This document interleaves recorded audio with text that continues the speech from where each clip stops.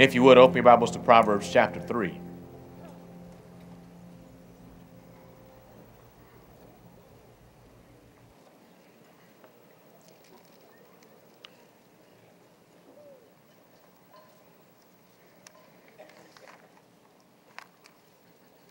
Glory to God. Proverbs chapter 3, and we're going to read verse 33. I'd like to ask you to read it with me. Ready? Read. The curse of the Lord is in the house of the wicked, but he blesseth the habitation of the just. Anybody glad to be the just in this place? Glad that God blesses our homes. Amen. This morning we're continuing this series we've been studying entitled, Get Out of My House. We've been telling Recession to get out of our houses. We've established the fact that there are many who have been successful in recession-proofing their houses. They've done what the Word of God says so that although recession has ravished the world around them, it has not gotten into their houses, had no real impact on their financial lives. But there are also many who weren't successful in recession-proofing their houses. There are many who found that recession has invaded their home. And so they have experienced job loss. They've seen their savings dwindle. They've lost houses. Or maybe they found that the value of their house is actually less than what they owe on their house. Many are still just hanging on, hoping that the economy would turn around. Many are in a very tough spot because the curse found a way into their house and produced recession in their life. But we found out last Sunday that God is a God who can take you from financial ruin to a place of financial prosperity if you will use your faith and authority in Him. And we found that begins by taking a stand of faith, by putting our foot down and saying, that's enough. I'm having no more recession. Get out of my house. And saying, blessings, come on into my house. And we know that as we do those things, God will back us up. Anybody glad about that? Glory to God.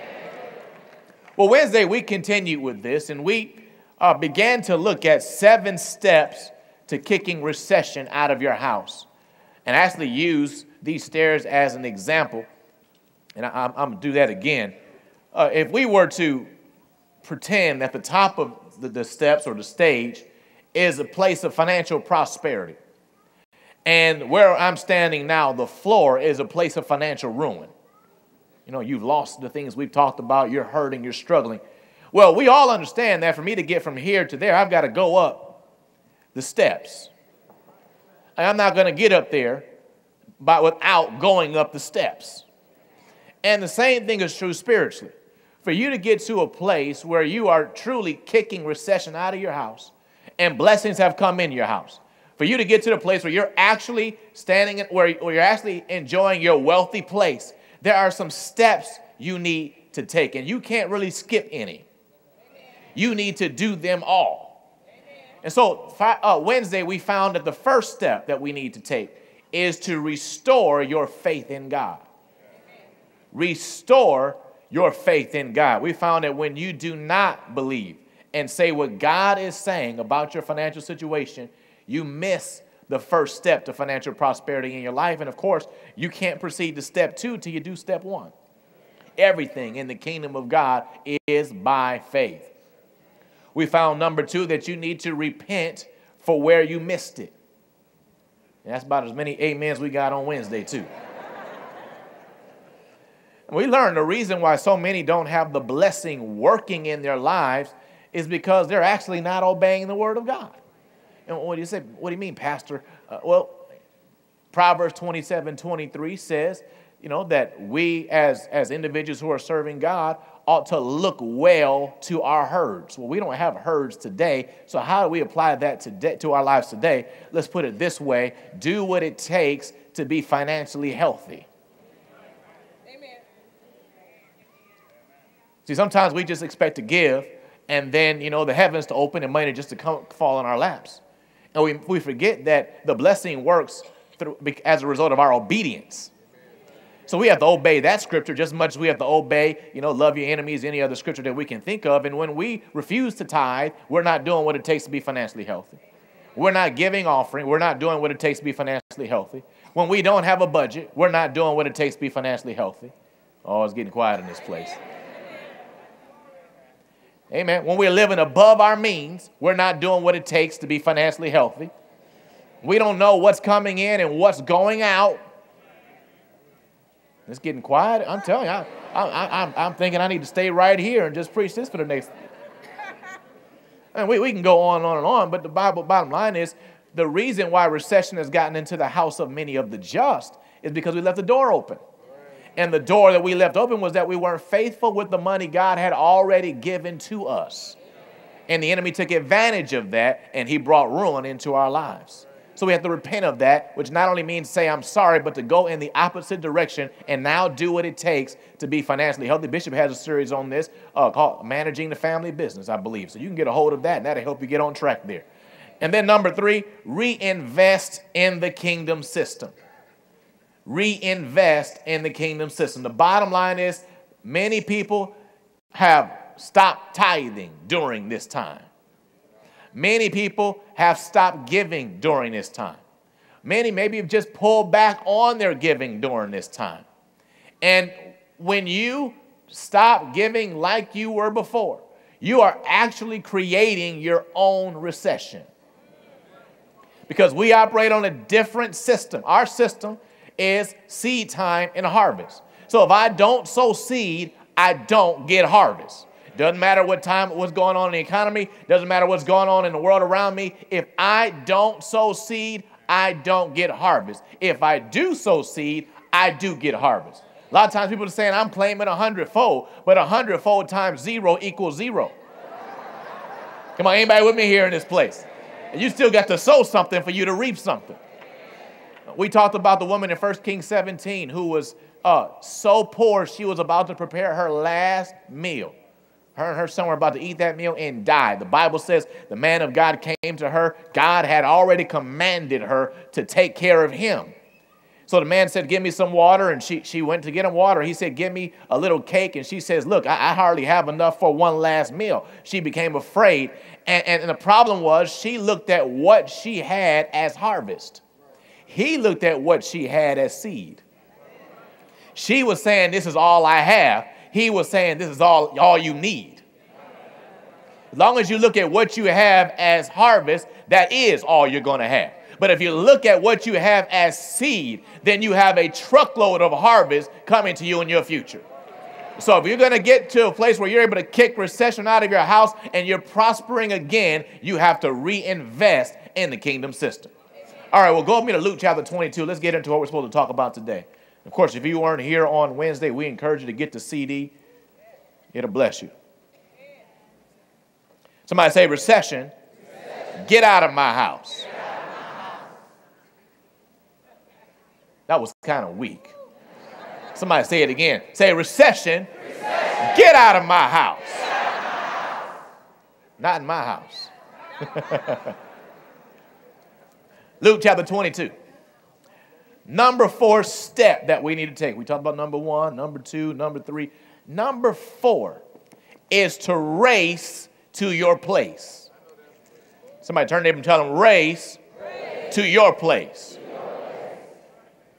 Here in Luke chapter 22, Jesus is speaking to his apostles. And in verse 35, it says, he said to them, when I sent you. There's a difference between being sent and being someone who just went. Oh, let me keep moving. Sometimes folk just went and then we went with them. Oh, glory. Let me be good. When I sent you, without purse and scrip and shoes, lacked you anything. What's he talking about? In Luke chapter 9, Jesus called to him the 12. He gave them power and authority. He sent them to go preach the gospel in numerous cities. And he told them to go without purse, which, of course, for women, we understand that still. Today is purse. For men, we would say without a wallet. So he told them to go without money. He told them to go without scrip. Well, scrip is what they would use to hold their food. So think of a lunch box. He told them to go without food. And he told them to go without shoes. Now, I don't know about you. But if the Lord told me today, hey, I want you to go to Hawaii and preach the gospel to the cities of Hawaii. Well, I'm like, yes, Lord. I hear that. I receive that, Lord. I'll do that. I'll give my life away. I'll do that all the days of my life. But then if he were to say, but I don't want you to take any money, any food. I want you to go barefoot. I'd have some second thoughts. Anybody else? I mean, it's better to have some money and some food and some clothes in Michigan than, well, maybe some argue that, but you understand my point. Well, that's what Jesus told these guys to do.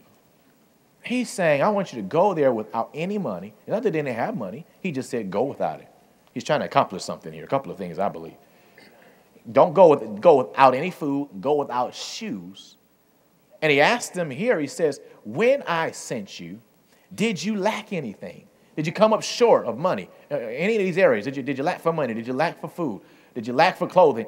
And they said, not just one or two of them, all of them said nothing. So that tells me that when they walked into a city, Peter walked in a city, John or Matthew or whichever one you want to talk about, and they walked had no money, no food, no clothes, they began preaching the gospel, God made sure money came to them. God made sure food was placed before them. God made sure shoes were put on their feet. God made sure they were well taken care of while they were carrying out his assignment. And see, that's the key phrase, while they were carrying out his assignment.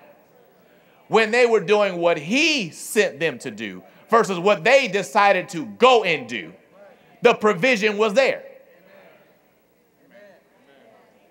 Now, they just went and did what they wanted to do, it would not have been there. It's like Peter going fishing after Jesus rose from the grave.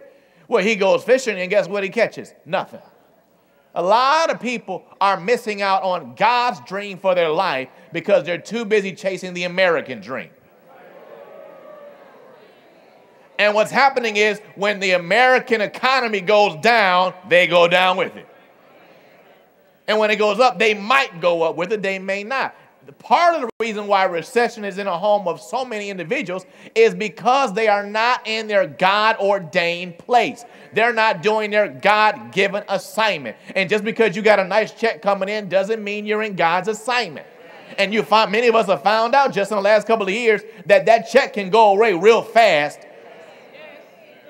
And that you better have God on your side, someone with you that can provide for you in other ways in times like that. We'll go with me to 1 Kings chapter 17. Race to your place. I say race to it because time is short. We are in dangerous times. Many people have already been taken out during these times, and you need to get in your place, and you need to get in your place or get on track following God's plan for you right now. Time is up. No more playtime. No more, Lord, when I turn 30, when I turn 40, when I turn 50, when this happened, when that. No, no, no. You need to do it right now so God can use you and God can bless you. Amen. 1 Kings 17. We've already mentioned this story. We'll look at it a couple more times today, but I want you to notice this. There's a time of famine, and really we could start with let's go to verse 8. It says, the word of the Lord came to him, saying, arise, get thee to Zarephath, which belongeth to Sidon, and dwell where? Dwell where? There. Behold, I have commanded a widow woman where? There to sustain thee. Now remember, if you were to read verse 7, that the Bible said the brook dried up. He's thirsty. God says, now there's a widow woman, but she's in Zarephath. Zarephath is where I want you to be. When you get there, she'll provide for you. When you get there, you'll be taken care of. Now, we were to back up a few scriptures. We know that he got to the brook because God gave him instruction. God told him, he said, listen, I want you to go by the brook Cherith, and you'll drink of the brook, and I've commanded ravens to feed thee there. So if he had decided not to go there, then there would have been a brook there waiting for someone to drink of it, and piles of food sitting there waiting for him, and he'd have been starving somewhere else. But because he was willing to go there, he ate good during the time of famine. He drank good during the time of famine. And because when God said, now switch locations, he didn't die over there by a dry brook because he was waiting around arguing with God. He got up and he went to that brook. He needed to race to his place so he can eat. See, we're serious when it comes to food. I mean, he's got to move now to get there. I saw one individual mention that it may have taken him 6 days to get there. Okay, but he's racing to his place so that God can use him, which God did, and God could take care of him. So many times Christians are standing by the sink. They've turned the water on in the shower. The water is pouring, and they're sitting there going, why am I not getting wet? Get in the shower. When you get under the spout where the glory comes out. When you get in that place God's called you to be in. When you get in that job God's called you to be at. When you join that church God's told you to join. When you're obeying God's direction for your life, that's when you'll find that provision is there. Provision is in the vision. So you need to find out God's vision, and then you need to go ahead and do what he said. Go to Deuteronomy chapter 1. Race to your place.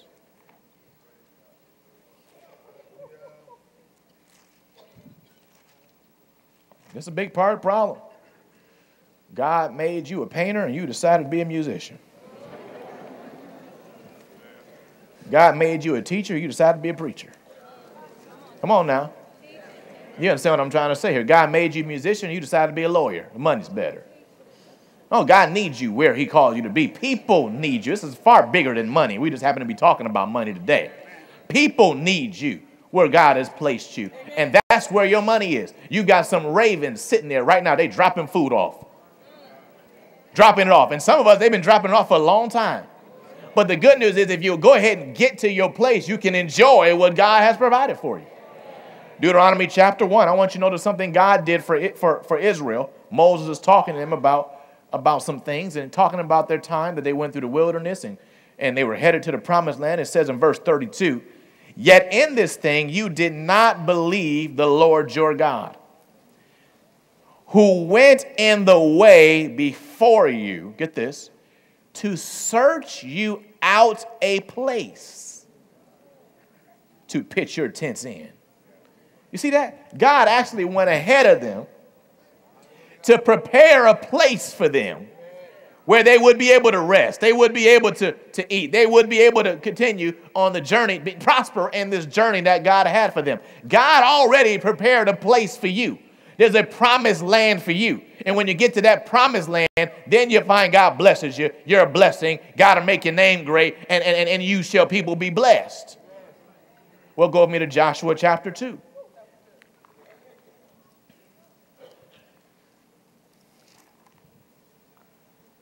Now, for some, the issue here is plain old fear. Usually, what it takes to get to the place God has for you is faith. Meaning that God is asking you to leave something or do something that your head is saying you shouldn't leave or do. And you need to go ahead and just step out believing that God will be there, God will use you, and on and on and on. And so we allow fear to keep us from what we're asking God for, what we need God to provide for us. Kind of like that. That's why the prophet of God said in 1 Kings 17 to that woman, he said, fear not. Then he told her what to do.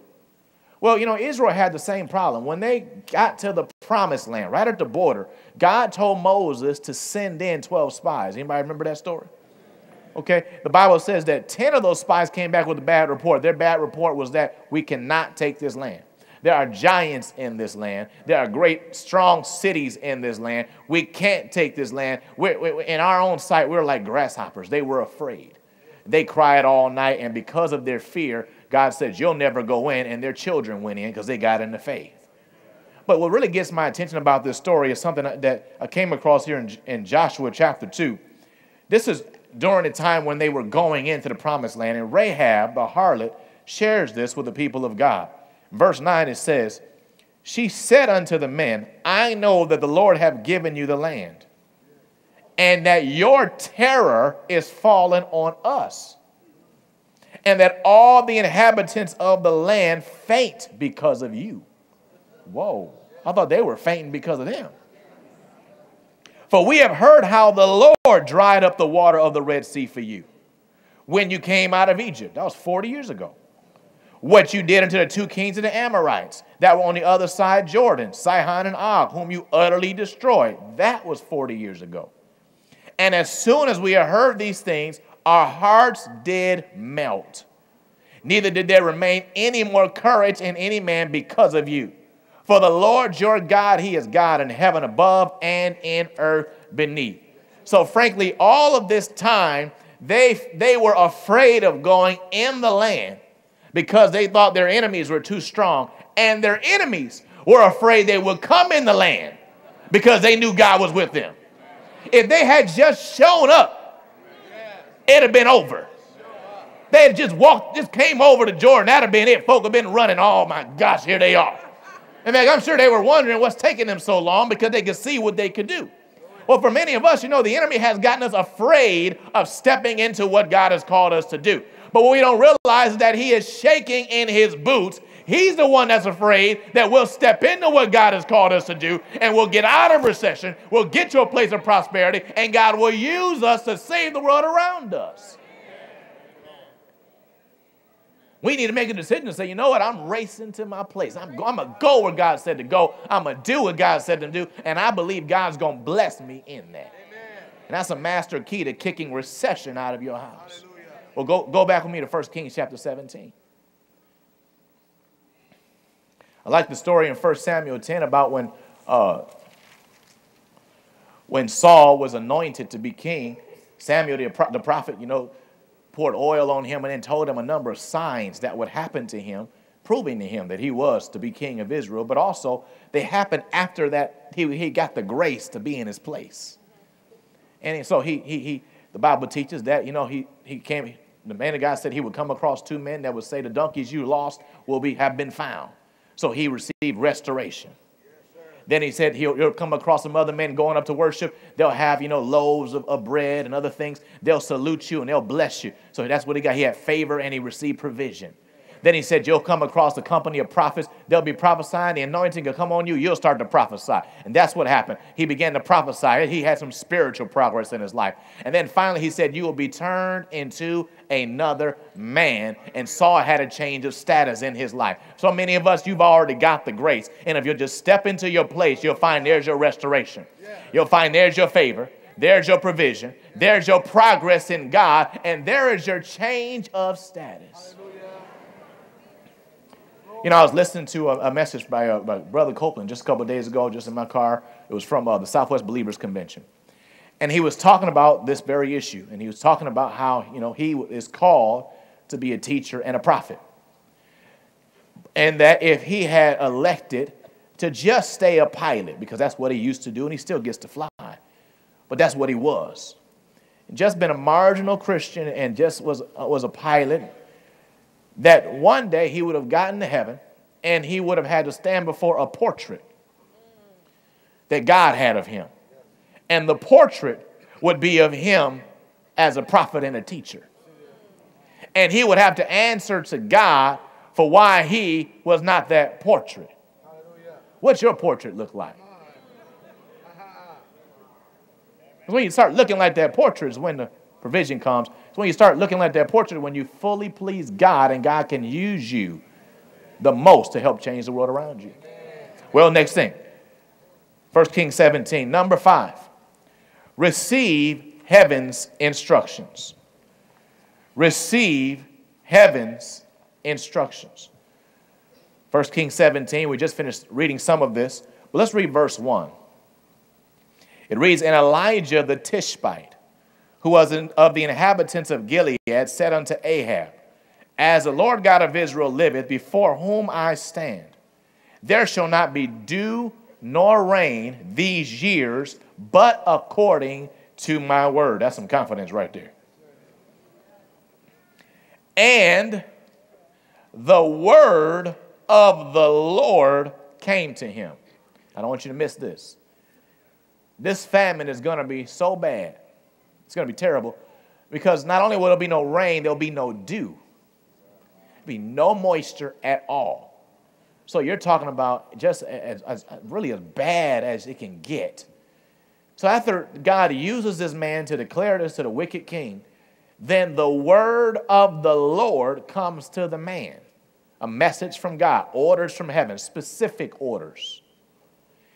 I want you to notice that this word of the Lord came to him, and it was entirely about provision. It was all about making sure the man was provided for. And I know some people struggle with that. They don't think this topic is very spiritual. You know, I told you last week what I call that, spooky. Because it's all over the Bible. And if it's in the Bible, it's spiritual. Oh, God spoke to this man to make sure his man was provided for. So he gave him the instructions we just finished mentioning. He said, go by the brook Cherith, and you'll drink of that brook, and I'll have ravens feed you dirty birds. That's the wealth of the sinner right there. Feed you there. And of course, that's what happened, that God provided in that way. And then you jump down to verse 7. It says, and it came to pass after a while that the brook dried up. Well, man, I thought he was in the will of God. He was where God told him to be. Yeah, he was.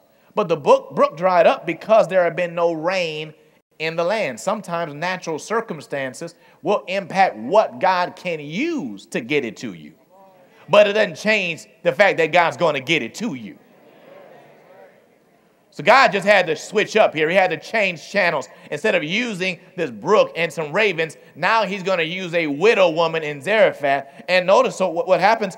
The word of the Lord came to him, saying, arise, get to Zarephath. There's a widow woman there. And we know that he did what God said. And the widow woman was not the only one that ate for all those days. Her son wasn't the only one that ate for all those days. But the prophet ate for all of those days, because he heard the word of the Lord. Notice that he ran out of water, and God didn't just immediately give him water.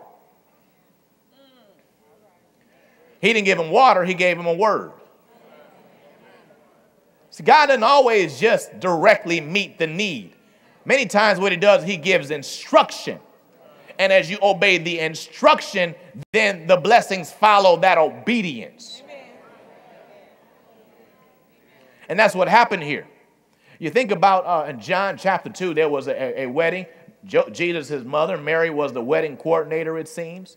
They ran out of wine. She turns to the servant. She says, whatever he tells you to do, do it. He tells them, okay, I want you to fill these water pots up with water, draw it out, and bring it to the governor of the feast. Well, that sounds crazy. We need wine, and you want me to put water in these pots and then act like it's wine. But for some reason, they chose to do what she said. Mary must have been quite a person for them to have that kind of faith in her. They didn't really know Jesus. But they did what he said, and the Bible says that water was turned to wine. Well, Jesus he gave instruction. And when they followed that instruction is when that water came. How about Peter when Jesus used his boat? Peter been fishing all day, caught nothing. But after Jesus got done preaching, he said, launch out into the deep and let down your nets for a drought. Peter, of course, argued with them for a moment, but went ahead and did what he said, and he received a boat-sinking harvest. A lot of times we're saying, God, I need this money for this purpose. God, where's my harvest for that? God, can you come through in this area? And we're looking for some cash. We're looking for a check. And what God gives is a word.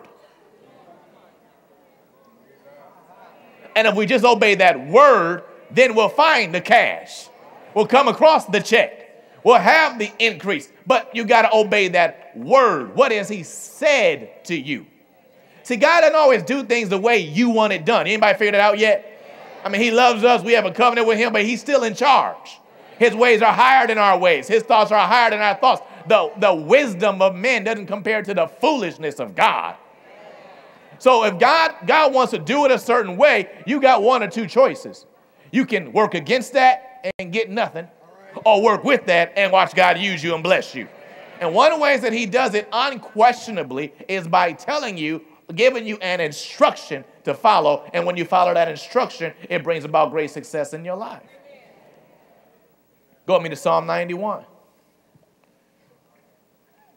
The instruction you obey is the future you create. No obedience means no provision. Obedience means provision. So what do I do when I'm in financial trouble? What do I do when I need God to move on my behalf? Well, we know you return the tithe. We know you give the offering. We'll talk about some other things that you do in the workplace. But here's something else that you always should do, and you definitely should do when you're in a time of trouble. James chapter 1 and verse 5. You look at the context here, it's talking about being in a time of trouble. What did I say, Psalm? I'm sorry, go to James. Go to James. We can look at Psalm too, but go to James.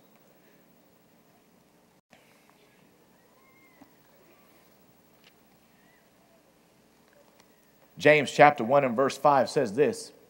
It says, if any of you lack wisdom, you don't know what to do. I mean, sometimes we don't know what to do.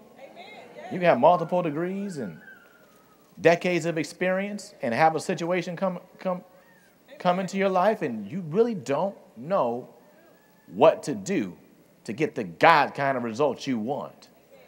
It says, if you lack wisdom, what do? Let him ask of God. God giveth to all men liberally and upbraideth not. He's not playing hide and seek. Okay? He's someone who gives freely, and you'll see what I mean by that. It shall be given him. Let him ask in faith, nothing wavering. So if you ask of God, God's the kind of God that'll give you wisdom. God wants you to have it. God wants you to know he has a plan for your life. He has a plan for your finances. But you need to call on him. That's what Psalm 91 says. It says, he will call on me, and I will answer him. I will be with him in trouble. Anybody glad God will be with you in trouble? I mean, I know it's good that he's with me when things are going good, but I really need him with me when I am in trouble. He said, I'll be with him in trouble. But see, the key here then is you got to call. And many people don't seemingly hear from God, not because God's not speaking, but because they don't take the time to call. They don't take the time to seek him. Your part is to call. His part is to answer. So if you're not sure what to do, you're not sure how to handle something, you need to get on your face before God and get wisdom from God. And you know that in that direction is the provision to receive what God wants you to have. We'll go maybe with a Proverbs chapter 13. Talking about how to kick recession out of your house. Hopefully once and for all. You do these things we're talking about, you'll not only kick it out of your house, you'll be recession proof. And when the next one comes, you'll be positioned to help people instead of just trying to get help. And that's really the will of God, you know. Number 6, reclaim your wealth God's way. Reclaim your wealth God's way. Verse 22. A good man leaveth an inheritance to his children's children. And the wealth, didn't say the money. There's a difference between money and wealth. You know, money is money and wealth is a lot of money. Said the wealth of the sinner, that person who's not serving God, is laid up for the just. Anybody would say, I'm the just. Yeah, you receive Jesus, Lord of your life, you're living that way, you're a part of the just. Well, notice here, a good man keeps his inheritance, it goes to his kids. An evil man loses his inheritance, it goes to the good man. I don't think you heard what I just said. In fact, notice how he said that the wealth of the sinner is laid up for the just. It's reserved. It's on layaway. Anybody remember layaway? I remember growing up, my mother we go to TJ Maxx or something way back when, and she go get some stuff and put it up on layaway. And I didn't necessarily know what that was, but I did know that we would come back later to get it. Well, there's some wealth sitting up on layaway for us, the wealth of the sinner. We know they've got wealth beyond what you can imagine, and they're using it, even if they don't realize it, to help finance Satan's mission to send as many people to hell as possible and to cause as many to suffer in this earth as possible. They've got millions and billions and trillions, and God says it's actually laid up for us, the just. So what's the problem? Why isn't it in my hands? Because you got to claim it. You got to come back to the layaway window with your ticket of faith and say, I want my harvest, and receive it in Jesus' name. Well, come on, go to chapter 28. Let me just prove this to you from Scripture. Yeah, they're using it to put out horror movies that are just plain demonic. You could have been using to put out a movie that'll bless people and help them to see the truth about Jesus. They're using it to finance candidates that stand for things that are completely contrary to God's word. You could have been using it to make sure a man or woman of God, a real one, was in office.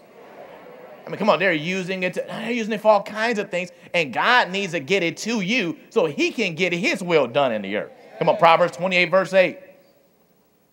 He that by usury and unjust gain, in other words, he's getting his money in crooked ways, increaseth his substance. He will gather it for him that will pity the poor. Oh, I don't know if you just saw what we just read there. Yeah, he's going out working hard, and he's cheating and lying and stealing, and he's doing all this so he can have money. He doesn't know he's working for you. Come on, go to Ecclesiastes chapter 2. It's not that you like what he's doing, but what he's going to, the cost of his actions is that he's going to lose what he had. And it's not that we're after the sinner's money because we just want their money. We want to take the wealth of the world to reach the world. We realize we're going to need that money to go ahead and get this gospel message out in every arena so we can get the attention of everybody, because not everybody's coming through the doors of that church, of this church. Not everybody's going to walk in on Sunday morning just in and of themselves. You got to reach them with the gospel, not only in how we live it in the workplace, but in all these other arenas that God has placed in this world, and that takes money. Frankly, it takes money to even have church in a place like this. God needs to get it to you so he can get it through you so we can reach them. Ecclesiastes 2 verse 26.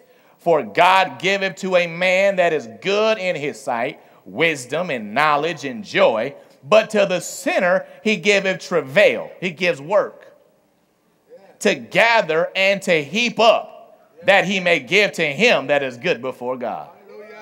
Oh, that's at least the third time I've seen that in Scripture. Go to Job chapter 27. Come on, come on, come on. Some of you're getting it. Some of you are looking at me like, I don't know about that. Well, you're going to know about it in a minute. Glory to God. You need to recognize it's yours before you'll claim it. Because you got to understand, when God blesses you financially, he's not going to do it by just dropping dollars from heaven. There are no counterfeit machines in heaven. There are no angels up in there, making some counterfeit money. No, God's going to use the money in this system. So he's got to rotate it. He's got to move it out of the hands of the just, of the wicked, and bring it into the hands of the just. He's got to circulate this thing. See, the wealth of the sinner and the harvest of the just are the same thing. Come on, Luke 6:38 says, given it shall be given to you. Good measure, pressed down, shaken together, running over shall. Did it say Christian men? Maybe Christian men sometimes, but also it may be unchristian men. Well, given to your bosom. I believe, and if I'm wrong on this, you have to forgive me, but I've seen remembered that a mountain lion and a panther are actually the same thing. We just use different terms for it. Wealth of the sinner and harvest of the just are actually the same thing. So if you're going to receive harvest, realize it's come out of the hands of somebody. That's right. Somebody. That actually, their judgment is that they'll lose it.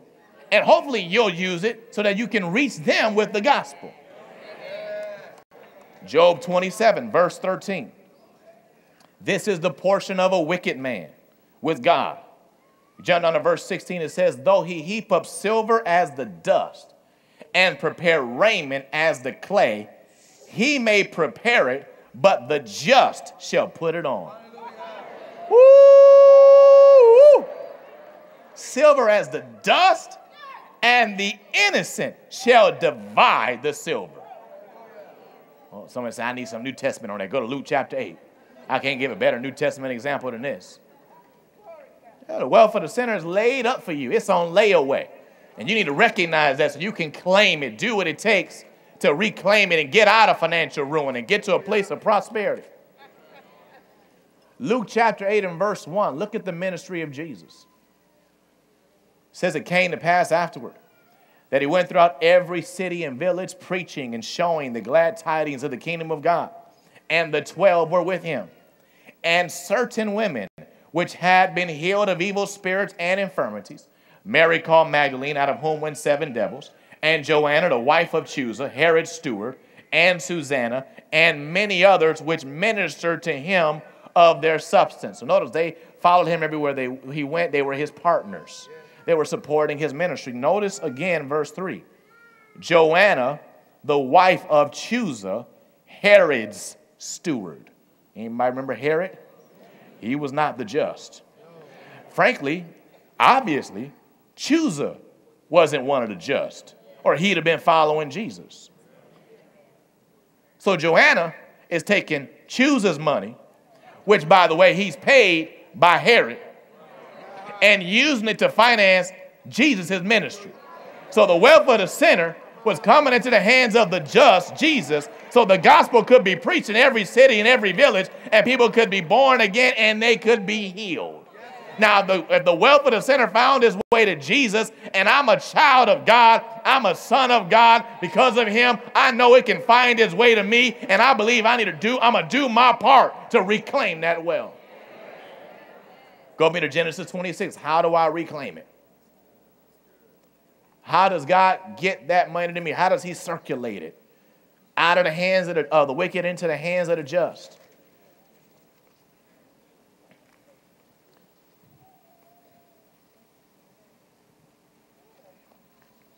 Genesis 26, verse 12.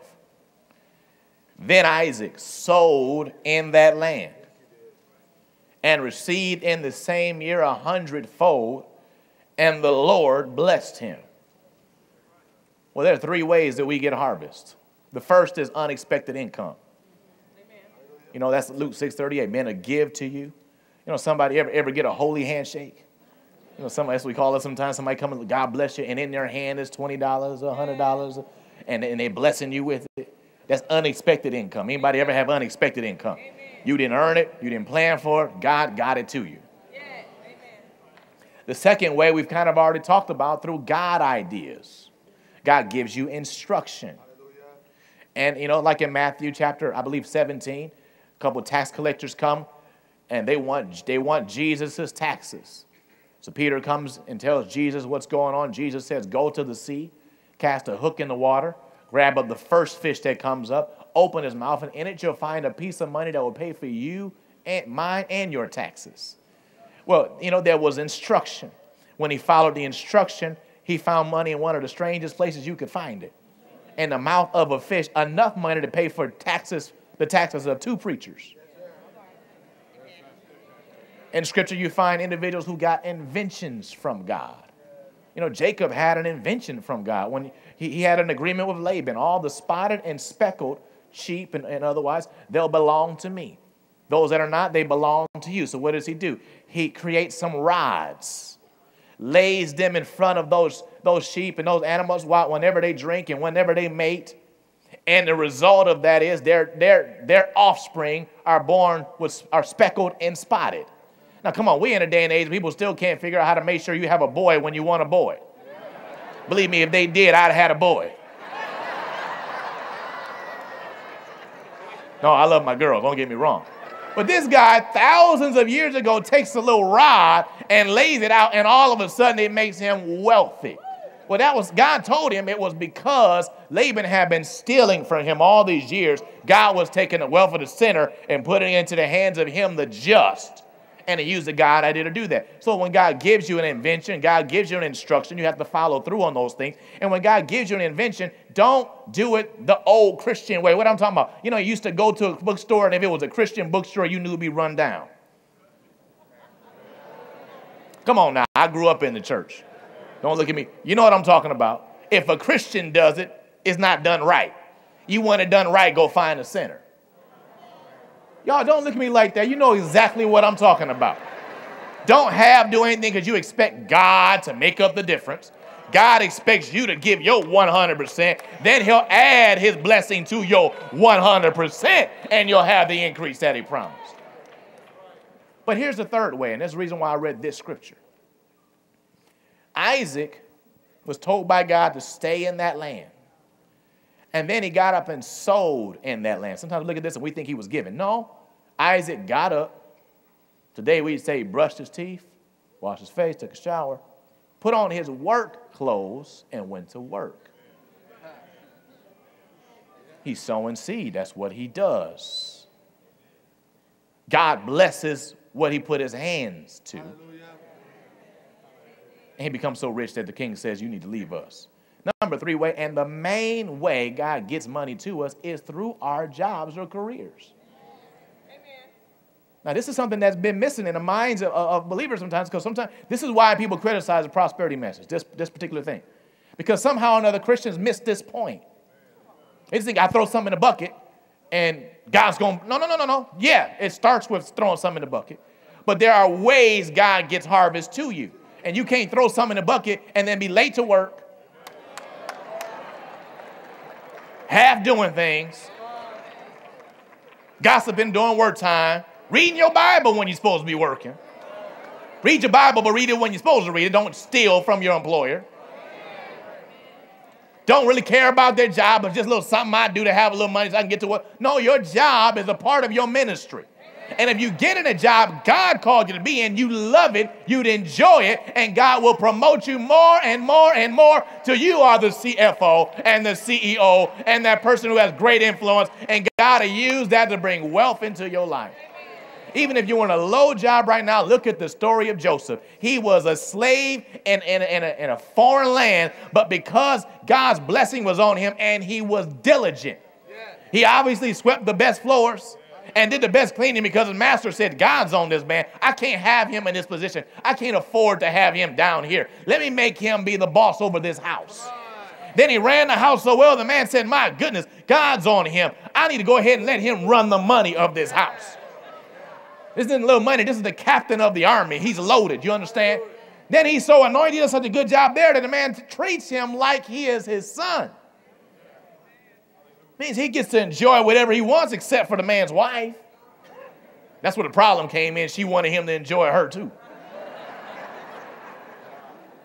My point is that work ethic took him from a low slave to the head slave, eventually from the low prisoner to the head prisoner, and eventually from head prisoner to number 2 in the entire country because he made sure that his hands, whatever his hands went unto, he was diligent in it, and then God prospered him. See, we have an advantage they don't have out there. We've got the blessing of the Lord. We've got God blessing everything we put our hands unto. We can have success every single time, and that is the main way God's going to get your money to you. All right, last thing, 2 Corinthians chapter 9.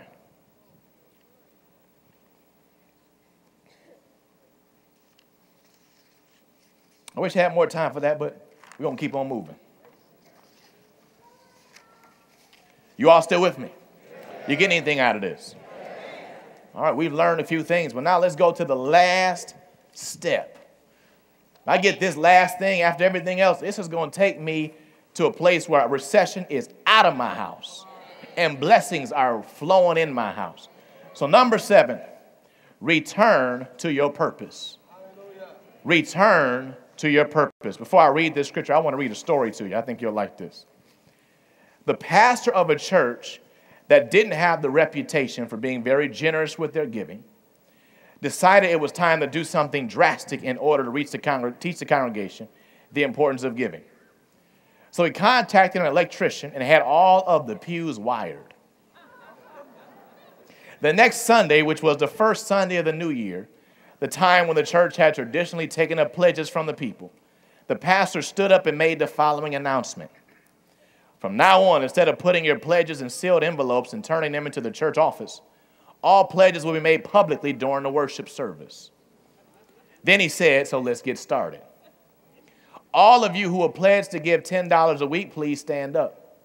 As soon as he said this, he pushed a button that the electrician had installed in the pulpit, and it sent a jolt of electricity through the wires and into the pews. Immediately, about one half of the congregation jumped to their feet. The pastor reached down and adjusted a knob on the podium and then said, all of you who are pledged to give $20 a week, please stand. A second, stronger vote of electricity caused several more people to rise to their feet. This whole process was repeated several times. Each time the pledge amount was raised along with the voltage. The ushers had to work fast just to record all of the names and pledges. After the service, the pastor and his staff were busy adding up the totals and congratulating themselves on the great success of the annual stewardship campaign. Their enthusiasm ended abruptly, however, when one of the deacons opened the door and announced that 4 church members had been electrocuted because they refused to stand up. Some people won't give for any reason.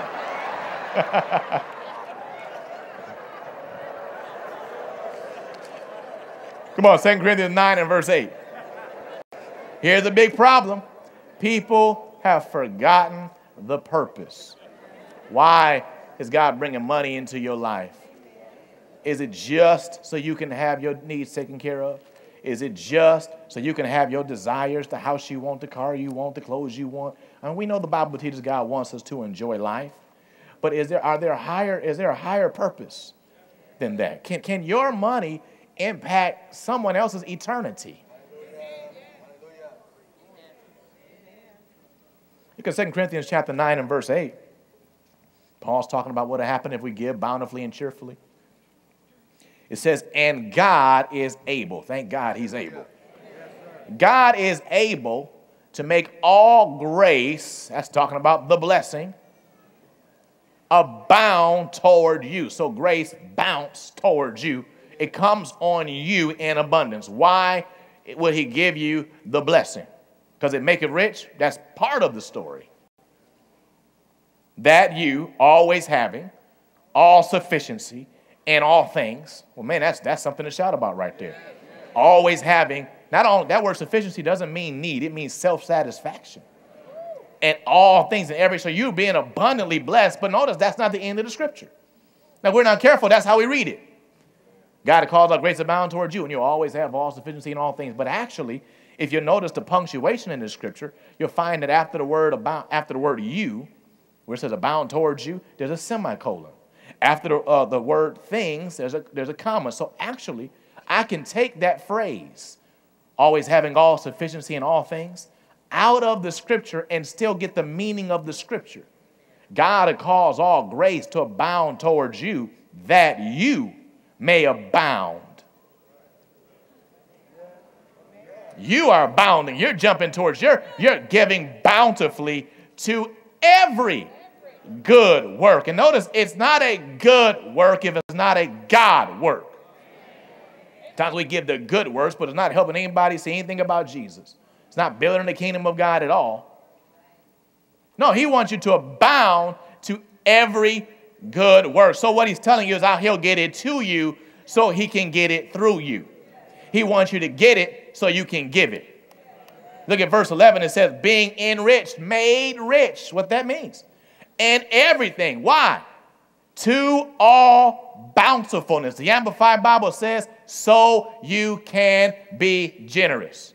So once again, you see the purpose. He wants to get it to you so he can get it through you. It's like breathing. You got to inhale for you to exhale. And God wants you to inhale it and exhale it. Get it to give it. Get it to give it. Get it to give it. If all you do is inhale and you never exhale, you got a problem. And if that's how you are in life, you're the wicked rich man. You're the hoarder, the Bible talks about. You're the one that'll see your possessions end up in the hands of somebody who understands the purpose. That I get it to give it. I get it to give it. I get it to give it. Let's see, it's getting quiet in this place. Because sometimes we think, well, I can't do that until I get to a certain level. No, no, no, no, no. That's the purpose of the money that's in your life right now. So you get it to give it. And while you give it, you're sowing. God blesses you with more. Then you're able to give more. God blesses you with more. You're able to give more. That's how this process works. But remember, you are a giver, not a taker. Your life, the Bible says you're called to be a blessing, not just called to be blessed. You ought to be looking to be a blessing and not always looking for a blessing. And it's not until you understand that where you get the fullness of what God has for you. You know, that Jesus said, and Paul talked about it in Acts chapter 20, he said it is more blessed to give than it is to receive. And I came across a study that was done where 19 healthy volunteers were asked to play a computer game while their brains were scanned. Now, this is deep. The game not only gave out cash rewards, but it asked for donations to charity. So they wanted to see how your brain responded. So when people received the cash rewards, the pleasure part of the brain lit up. No surprise. Come on, anybody understand that? That didn't surprise them. What did surprise them is that when people gave donations, that pleasure part of the brain actually lit up more than when they received cash. Did you hear what I just said? Not only that, but there was another part of the brain that lit up as well because they had an emotional connection to the donation that they were giving. So it is actually a physical fact that it is better to give than it is to receive. You actually enjoy giving more than you enjoy receiving. Now, clearly, this is a learned response because kids don't naturally do it, but it's an acquired taste. But the more you do it, the more you realize how much you enjoy it. And eventually, you'll figure out that being someone who lives to give versus living to get is living on a higher level than everyone else, that I'm enjoying the life God really wanted me to have. And it's not just me enjoying being blessed, although that's part of it, but there's a higher level of joy than that available to me, the joy of being a blessing. We got to remember our purpose, and we got to remember what the Bible talks about in Isaiah 58. What does God want us to do? He wants us to clothe those that have no clothes. He wants us to give food to the hungry. He wants us to give drink to the thirsty. He wants us to be a blessing to the poor, and he wants us to finance the gospel message. Go to Exodus chapter 30:25. You know, Lord helped me change my confession a couple of years ago. I used to confess, thinking God that I'm a God-made millionaire, and thank God for that. But he took me a step farther. One day he showed me what I need to confess. I'm believing God that I will be able to give $1 million a year. I'm not just believing to get $1 million a year. That's not really what my life's about. I'm believing to be able to give $1 million. I want every year to be able to pay off a couple of people's houses and send a couple of kids to Christian school. And come on now, that's a different mindset there. I want to give $1 million a year.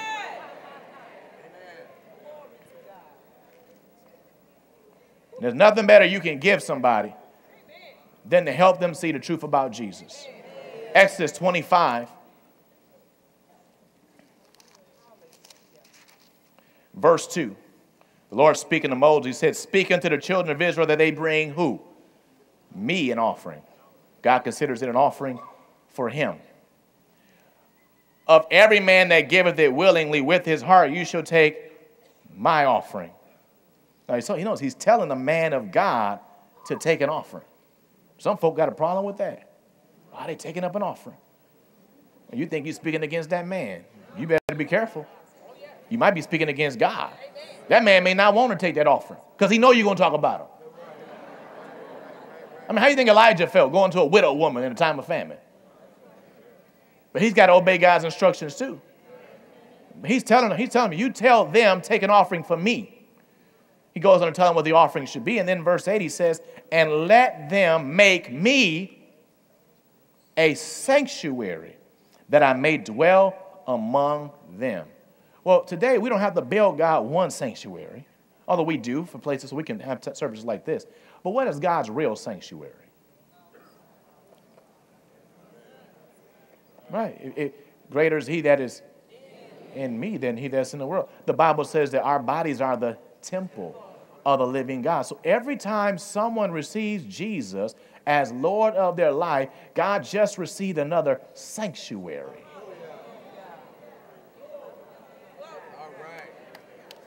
So when I'm giving so that people can hear the gospel, I'm making him a sanctuary. And we ought to be like God. God so loved that he gave. Well, a lot of times we stop there.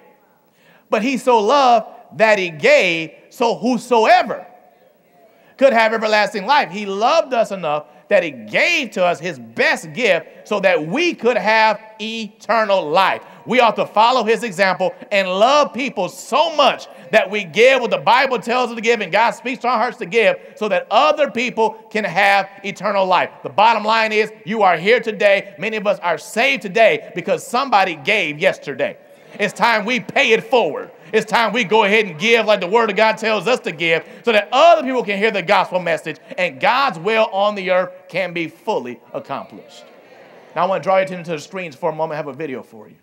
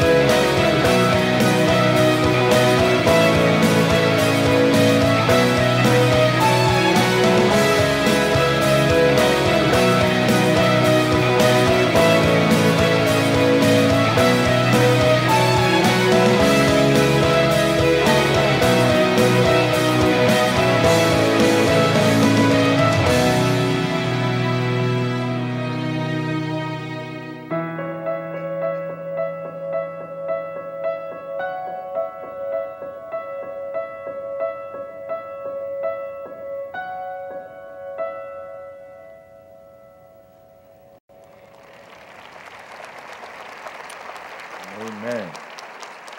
So, always remember the purpose.